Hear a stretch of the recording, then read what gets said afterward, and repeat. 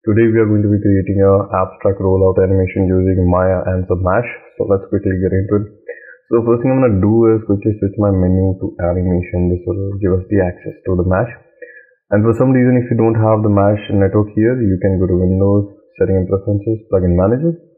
And if you scroll down here, you should see something called as the mesh. Yeah, there you go, mesh.mll. Make sure it's loaded and you'll be good to go.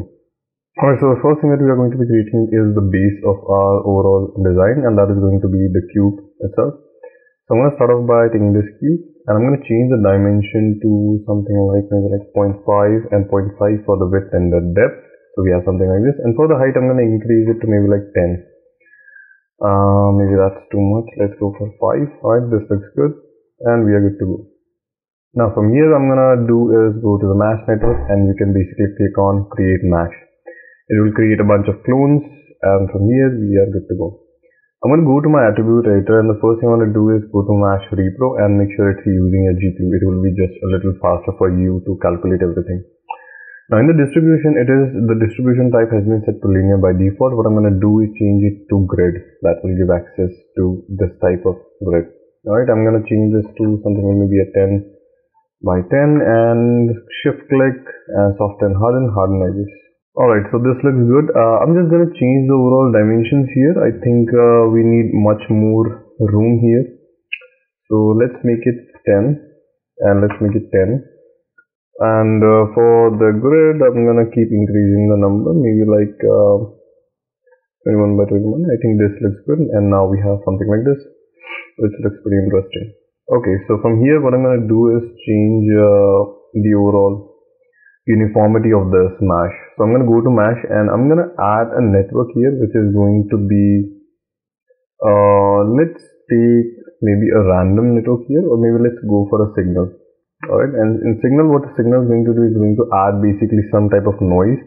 For us, it's going to be the 4D noise, and it's going to display the overall geometry here. So here you'll notice that what 4D noise is doing is it's changing the dimensions of position X, Y and Z. We don't have anything for the rotation or the scale. Alright, so here what we want is only the Y and not the position X and Z. So I'm going to reduce that, and I'm also going to reduce this to maybe like 4. This looks quite good.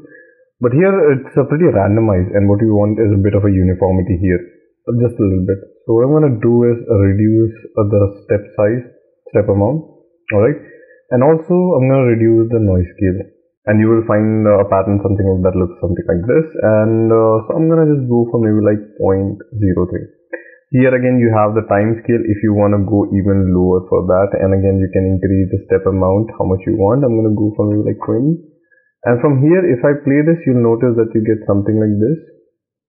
And from here I can increase this. I can make even the time scale lower and maybe increase the step size if you want. You can go higher and higher and maybe reduce the amount of position Y. So you have something like this. Maybe I'm just gonna tweak some stuff here until I find a good value. May go for something like time value here. Alright, and I guess we have to make this too, and I'm gonna reduce this to maybe like 25. Alright, and from here it's totally up to you how much depth you want in this. If you want, you can increase this or maybe decrease this, totally up to you. I'm gonna keep this too, and I'm just gonna increase the noise here.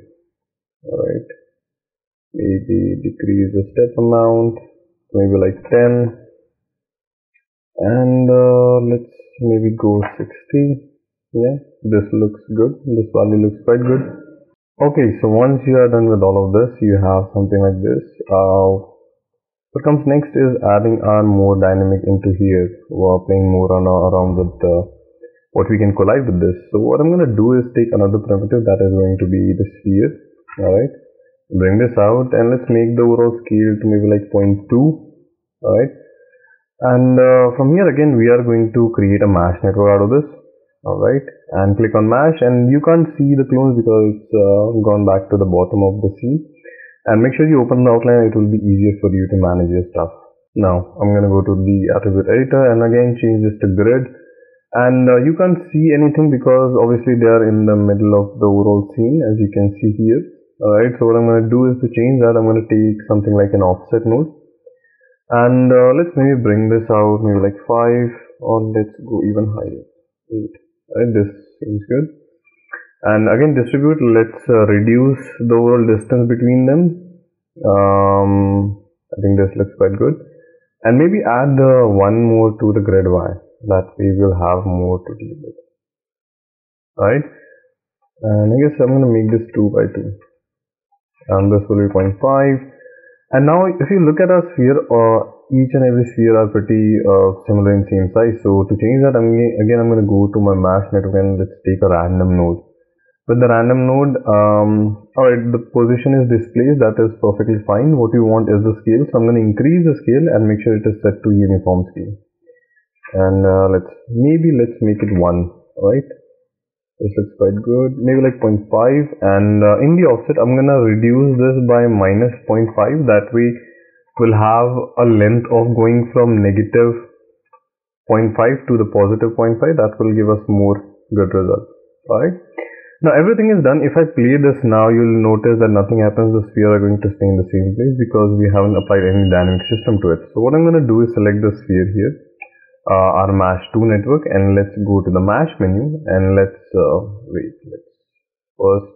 make sure we are using the GPU, and here you'll find the dynamics. I'm going to click on the dynamic node here, and the dynamics has been applied. If I play this now, you'll notice they are falling down, but obviously they are not colliding with our overall geometry here, and we have to make sure they collide with that thing here. So to do that, I'm going to go to my bullet solver, and here I have my mesh 1, which is my overall cubes here that are going in the signal noisy pattern. So I'm going to middle mouse click and drop it onto my collider object.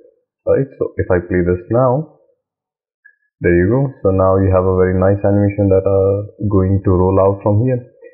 Now for the final scene setup, what I'm going to do is go to my camera and select my camera. Alright, and I'm going to take a high focal length, maybe 200, and I'm going to keep it to something like this. Alright, and let's maybe turn on your film resolution gate, and this looks good, and I'm going to lock my camera. So from here we can get into shading, how we can light and shade this. And for the shading, I'm going to take a simple HDRI just to speed up the process, and I'm going to quickly load in my HDRI.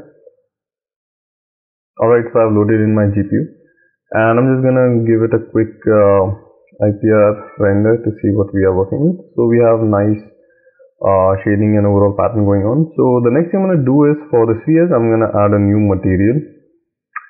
Sand surface, let's call this balls, and what I'm going to do is add a bit of a roughness here, 0.5, that looks good. And for the color channel, let's click on the checker box here and search for something called as ramp. Now this is a native ramp which we do not want. What we want is the Arnold's ramp, so I'm going to click on the Arnold and select the AI ramp RGB, not the float one, and select any color that you want. So for me, it's going to be something like, maybe it's like this, and let's go for something. Alright, so we have two colors. If I play this now, we have this gradient which I don't want, so I'm going to set this to none and this one to none as well, and now we have something like this. So I'm going to just bring them in between like 0.500, that is perfect and exactly what I want. And if you find this a bit too flat, what you can do is maybe give it a bit of a spickleness. Alright, that looks good.